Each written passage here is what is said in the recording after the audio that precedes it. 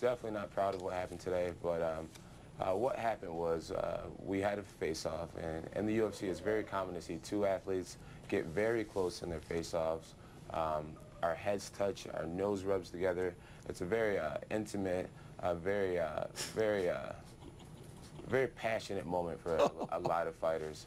I've actually never had a fighter put his hands on me by squeezing my throat. I reacted in self-defense by beating up Daniel. Daniel, what's your take? I have actually never heard a fight get described as intimate and passionate. I have no idea what John Dummy Jones is talking about. First off, you're right. People do get close to each other, but they don't put their head against yours and nudge you forward. In my lifetime, I will never, ever allow a man, I don't care if it's Mike Tyson in his prime, I don't care if it's Vladimir Klitschko, no one will ever nudge me forward with their head and not expect a reaction. I have a son. I will teach my son not to allow anyone to bully him. John Jones will never bully me. John Jones is apologizing. Hey, I'm glad he apologized. I apologize for our actions, but it's so fake. Thanks. John Jones, he's a fake individual. He's a fake person, and I'm going to beat him up on September 27th. Now, where does this stem from? Obviously, you guys have had some bad blood dating back a while. From what I understand, Daniel, John Jones did not know that you were a two-time U.S. Olympian, and that rubbed you the wrong way when you met him several years ago. No, that's... You know what, Todd? That's the problem. That is not what that stems from. I didn't expect John Jones to know who I was as an Olympian. I don't expect John Jones to know any wrestlers. He was the guy that was coming up to be the UFC champion. What I said was, how do you break the ice by insulting someone? That's the only problem I had. Was the first time him and I ever interacted. He walked up to me. He's a very tall individual. He looked down on me and started to make derogatory comments towards me, talking about he could take me down easy and stuff and all this other stuff. You look like a wrestler. I'm like, you don't even know who I am, guy.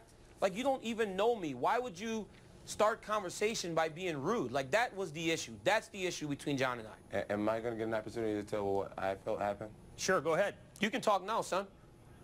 So what had happened was I was introduced to Daniel Cormier behind the stage when, let's see, Cain Velasquez fought against, I'm not sure who he fought, Brock Lesnar, I think the fight was.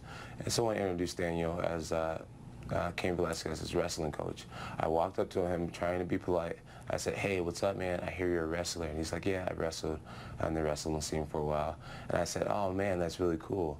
And I was like, you know what? I bet you I could take you down.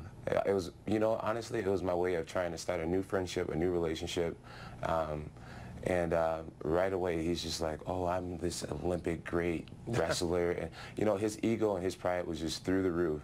And he took it way out of context, way out of, and it made it this huge personal thing. And ever since then, he's had this personal vendetta against me.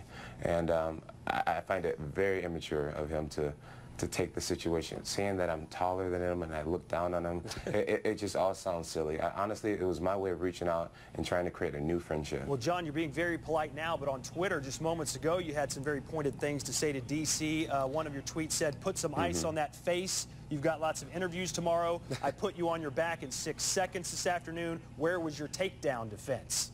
That doesn't seem like the kind of persona you're projecting right now. Oh, no, because these things were factual. You know, we did get in a little scuffle just now. Daniel Cormier being an Olympic-level wrestler, I thought it would be a lot harder to get him to the floor. And sure enough, if you look up the videos that I'm not very proud of, he was the one getting off his back, and people were pulling me off the top of him.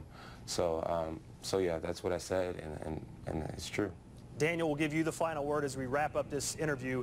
You're getting ready to take on John Jones September 27th. I guess, did you learn anything about his fighting style this afternoon in those 20 seconds? Well, I mean, first off, what I want to say is this voice that John Jones is talking in, you guys should have heard him 2 minutes ago. I mean, what in the world is this? This guy is such a fake human being. He's a fake individual. I don't care to learn anything about John Jones that I don't know. The whole incident, I don't care about the incident. I care about September 27th, becoming the UFC light heavyweight champion. Whatever. He's weak. He's a punk. He's a liar. He's dishonest. He's a whole bunch of things that he should not be proud of being. Well, he's also the champion. You'll try and change that on September 27th. Thank you both men for joining us. Not for long. Good luck in September at UFC 178. Thank you guys so much for having us. Thank you guys for having us. I'll tell you what, Todd, their tension isn't fake. Boy, John Jones could be an actor. He's a professional. He did not lose his cool there.